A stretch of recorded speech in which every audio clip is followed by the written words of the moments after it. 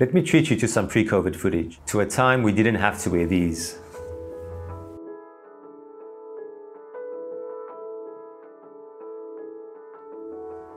That's me in Feb of 2019. Handsome, I know. But let's not focus on that. Allow me to pull your attention towards this. That's a gable. And if you've ever been to Cape Town, they're not just on buildings, but everywhere. Now, let's admit it, the style may evoke reminders of our country's troubled past. But what if I told you the whitewashed walls weren't so white? And the story is a bit more proudly South African. It's time we go outside. In Cape Town, there are layers upon layers of history on every street. It's an eclectic mix of old and new. From Eastern, Victorian, neoclassical, Art Deco and Georgian influence, to Cape Malay houses in Boekop.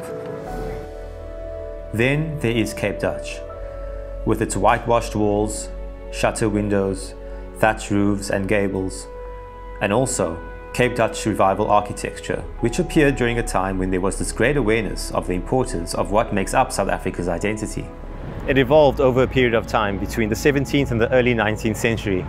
The first one of its kind was the Cape of Good Hope Castle. It was built as a 5-rampart stone castle between 1666 and 1679. And with the ocean kilometers away now, it is hard to believe that the waves were once crashing on the northernmost bastions on stormy days. It's also the reason why this is called Beach Road, Woodstock, and the place where you'll find the name behind the new Winchester mansions, and why it looks like this at the moment. But most importantly, the most eloquent definition of our Cape Gable.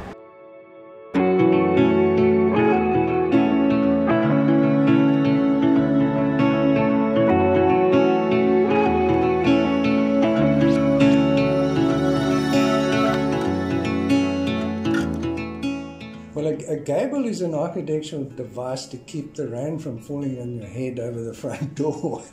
And that's how it was introduced. If you think about it, in a traditional Cape homestead, the central gable was right above the front door, and it made the door much more important by being very ornate and decorative.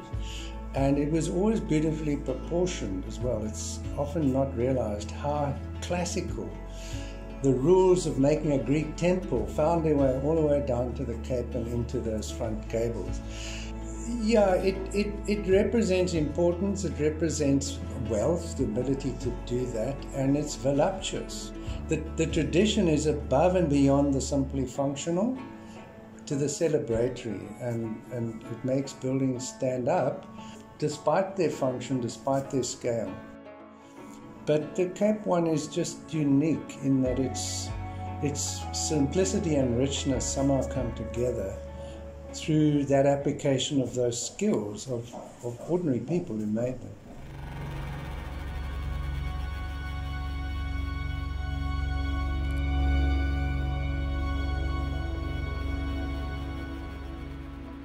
As I have acknowledged, the style may evoke reminders of our country's troubled past.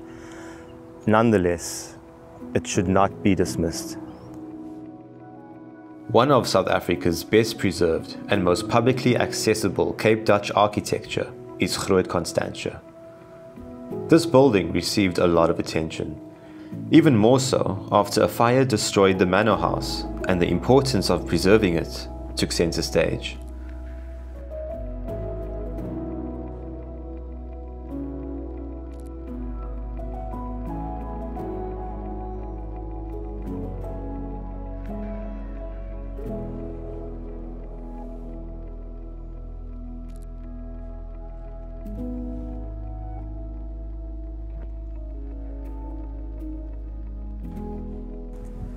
You see, what makes Cape Dutch architecture so interesting is that while it was borrowed from Europe, it is as South African as can be.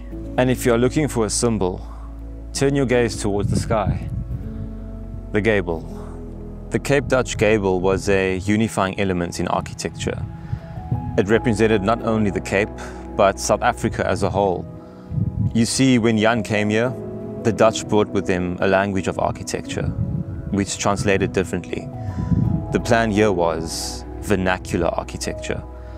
to build in such a way that it's adapted to the local climate, the availability of material, and the hands who put it together. But here's the clincher. When the slaves came from the east, they also brought a wealth of knowledge with them. No specific architect can be tied to the gable, but the Malays are the ones who built it. Their heritage is cemented and engraved in the structures. It is thanks to them and their craftsmanship that the gable became and remains such an iconic symbol.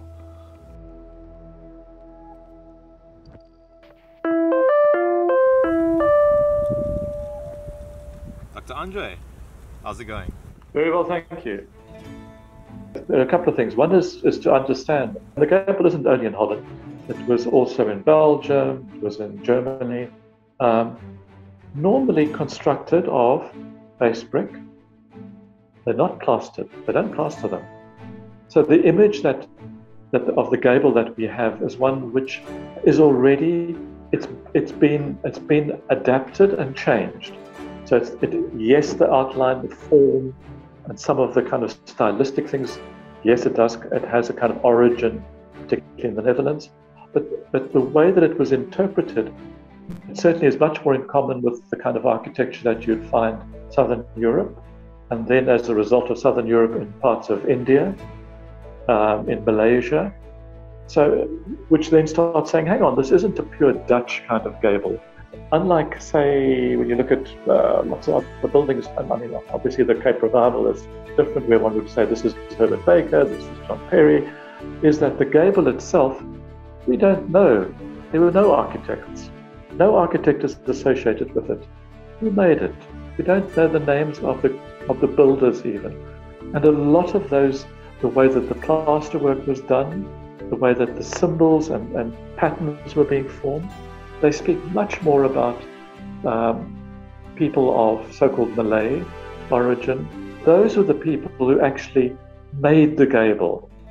Stories that can't just be about the good times. They can't just be about the bad times. They're all of it's an interweaving of all of those. When you put all of it together, does it mean that the gable can perhaps be seen as the first real icon of South Africa?